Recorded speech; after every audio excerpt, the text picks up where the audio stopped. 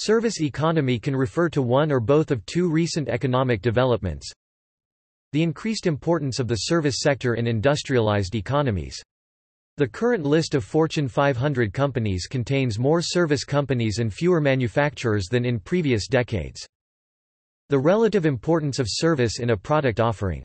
The service economy in developing countries is mostly concentrated in financial services, hospitality, retail, health, human services, information technology and education. Products today have a higher service component than in previous decades. In the management literature, this is referred to as the servitization of products or a product service system. Virtually every product today has a service component to it. The old dichotomy between product and service has been replaced by a service-product continuum. Many products are being transformed into services. For example, IBM treats its business as a service business. Although it still manufactures computers, it sees the physical goods as a small part of the business solutions industry. They have found that the price elasticity of demand for business solutions is much less than for hardware. There has been a corresponding shift to a subscription pricing model. Rather than receiving a single payment for a piece of manufactured equipment, many manufacturers are now receiving a steady stream of revenue for ongoing contracts.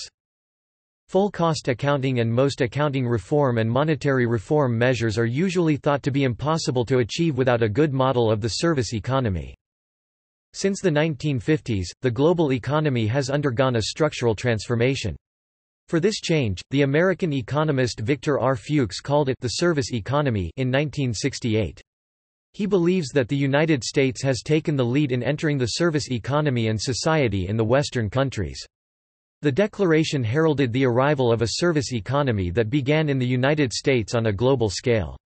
With the rapid development of information revolution and technology, the service economy has also shown new development trends. Environmental effects of the service economy. This is seen, especially in green economics and more specific theories within it such as natural capitalism, as having these benefits: much easier integration with accounting for nature's services, much easier integration with state services under globalization, e.g. meat inspection is a service that is assumed within a product price, but which can vary quite drastically with jurisdiction, with some serious effects. Association of goods movements in commodity markets with negative commodity representing emissions or other pollution, biodiversity loss, biosecurity risk, public bads so that no commodity can be traded without assuming responsibility for damage done by its extraction, processing, shipping, trading and sale, its comprehensive outcome. Easier integration with urban ecology and industrial ecology modeling. Making it easier to relate to the experience economy of actual quality of life decisions made by human beings based on assumptions about service, and integrating economics better with marketing theory about brand value, e.g. products are purchased for their assumed reliability in some known process.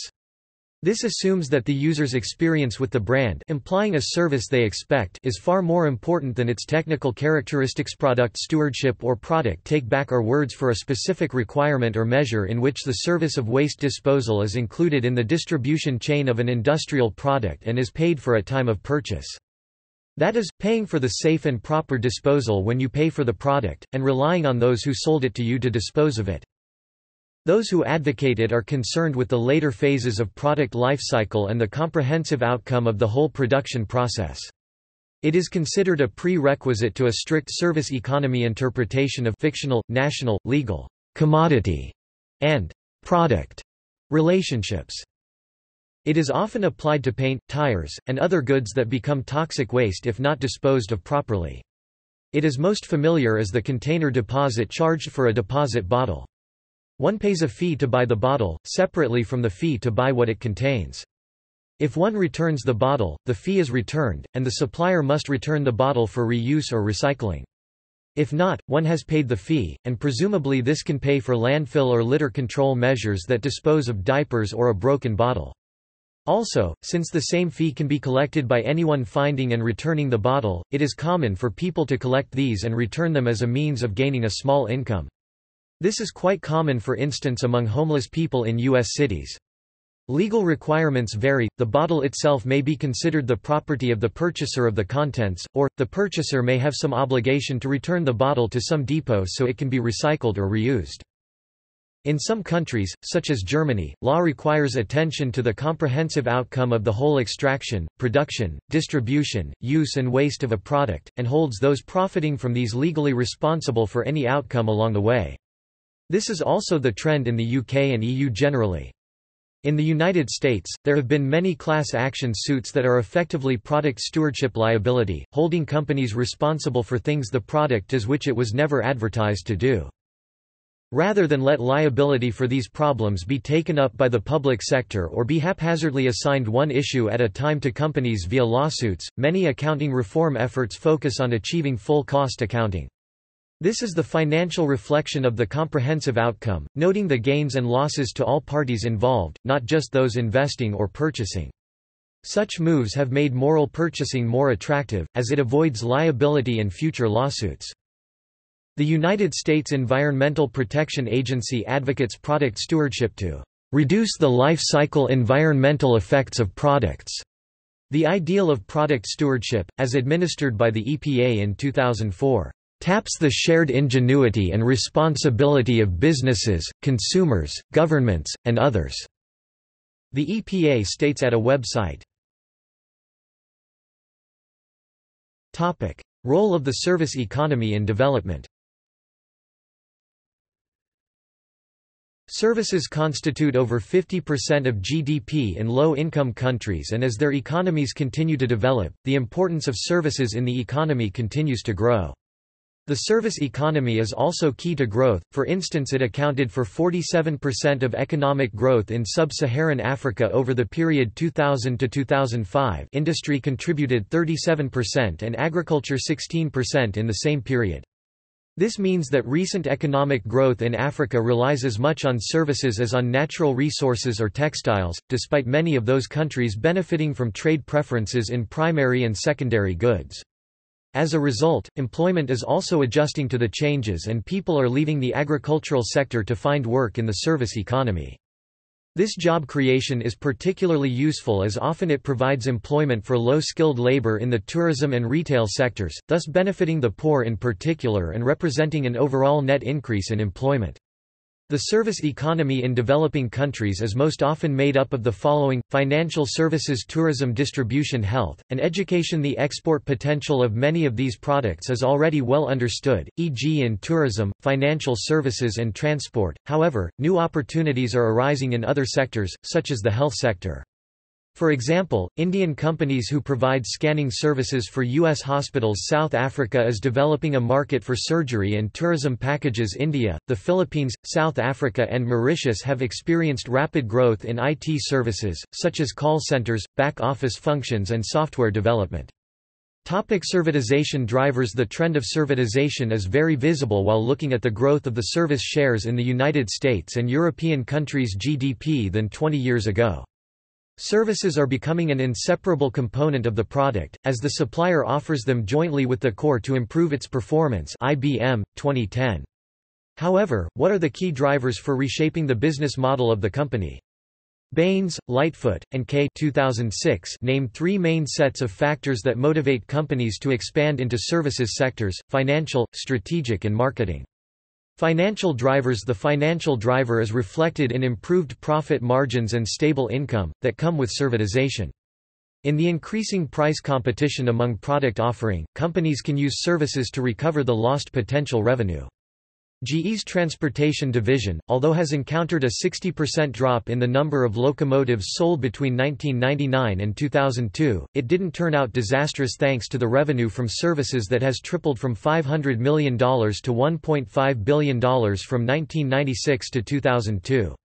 According to an AMR Research 1999 report, although representing only 24% of revenues, companies earn over 45% gross profits from the aftermarket services. It also shows that GM earned more profits in 2001 from $9 billion after-sale revenues than it did from $150 billion income from car sales. Moreover, the servitization levels the seasonality of the product and increases life cycles of the complex products, examples of which one can see in the aircraft industry, whereby companies stop focusing on the pure product delivery but start introducing maintenance and other aftermarket activities. Strategic drivers mainly focus on gaining and securing the competitive advantage by the company. In order for the company to be able to achieve sustainable competitive advantage, its resources should be valuable, rare, difficult to imitate and organized. Servitization might not be the ultimate and only guarantee for the company of achieving it. However, it shows to be valuable as it is not provided by many suppliers and it facilitates the usage of the product by the customer. It is also rare and difficult to imitate as not too many companies have capabilities of providing service to the customer, as the producer has the superior knowledge and experience in the product functioning. Moreover, services are less visible and require more labor, therefore, prove to be more difficult to imitate. Last but not least, market commoditization is pushing the prices down, forcing companies to constantly innovate. However, adding services to the product enhances its value to the customer, making it more valuable and perceived. Customized as service delivery can be done in a more individual way, answering the customer needs on a more ad hoc manner. Marketing and sales drivers. As services are provided on a long-term basis rather than one-time sale, they offer more time to build the relationship with the customers and allow supplier to create the brand. Moreover, it enables the sales team to influence the purchasing decisions, by giving them opportunities to upsell additional product extension or other complementing parts of the product. Growing needs for services in the B2B industry comes from the customer and his need for not universal but custom-made solutions, and this requires understanding his scope of work. This kind of work requires time and meetings of the both sides during which trust and understanding are developed, which further leads to loyalty. Last but not least, working closely with customer and having opinions from a different perspective provides the supplier with valuable insights about the industry, enabling him to innovate with a more customer-centric approach. See also: Circular economy, Information revolution, Product service system, Services marketing, Service system, Servicizing, Precarious work. References. Shelp, Ronald. January 1982. Beyond Industrialization: Ascendancy of the Global Service Economy. Praeger Publishers. ISBN 978-0030593048. Further reading.